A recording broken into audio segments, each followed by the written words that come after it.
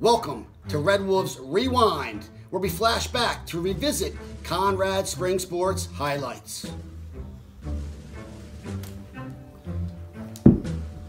On April 25th, 2018, the girls lacrosse team headed to Kirkwood Soccer for a game versus DMA. It was an overcast, 67-degree day, a great day to spoon it up. The Lady Red Wolves defeated their crosstown rivals 11-8 for their first varsity victory in school history. Maddie Gleason led the charge with 2 goals and 2 assists. Emily Monning had 2 helpers while Sydney Smith added a goal. Megan Moore was big time in goal with 8 saves. Atta girls! Be sure and join us next time on Red Wolves Rewind.